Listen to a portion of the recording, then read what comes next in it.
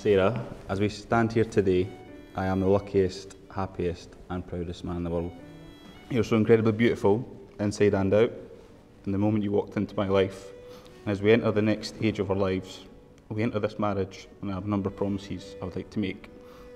I promise to make you smile and laugh, no matter how silly or goofy it makes me, to continue to learn to speak Italian even though I'm fluent, as long as you try to continue to teach me, to buy you olives so you never go hungry, to let you buy as many frozen blankets as you like so you're never cold, and to always to support you, no matter how wrong you get the words of a song, to be your biggest fan, whether inspiring those in your profession, of your aspirations, and progressing your education, and anything you choose to do in life, to work hard and love and at life, and to give my all and the best version of myself I could be, to be your teammate, communicate with you when times are tough, always work together to find our way out of any situation, to always respect you, love you and cherish you, no matter what or where life takes us.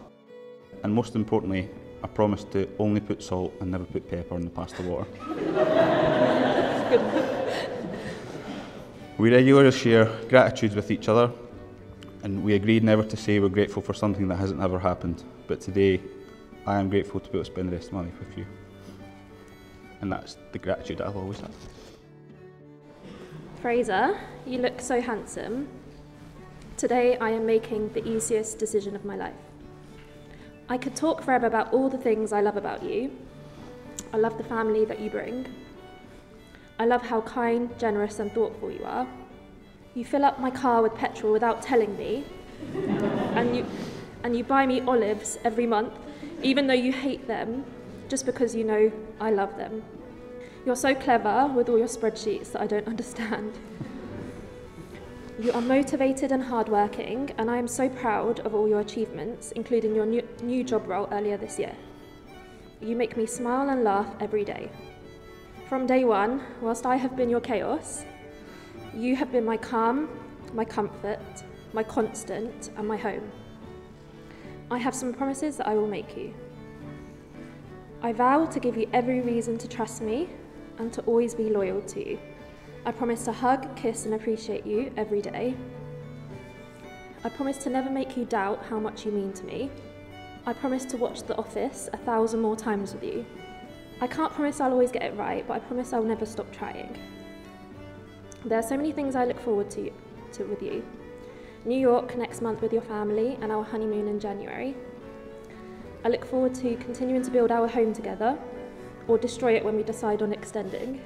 And as great as a husband I know you'll be, I look forward to seeing you become a parent, as I know that you'll make an even better dad one day.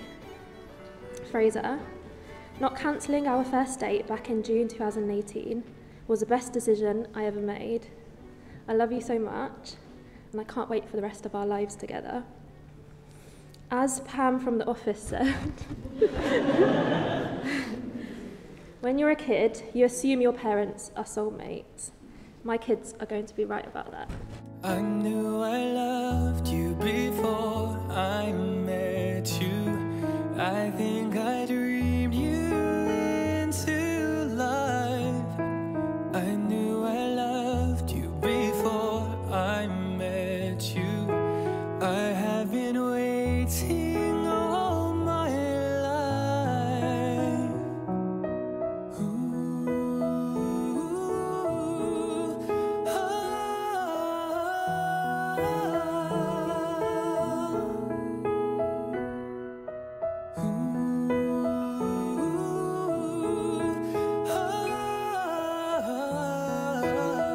Lastly, could I ask all who are able to please stand and get ready to make some noise?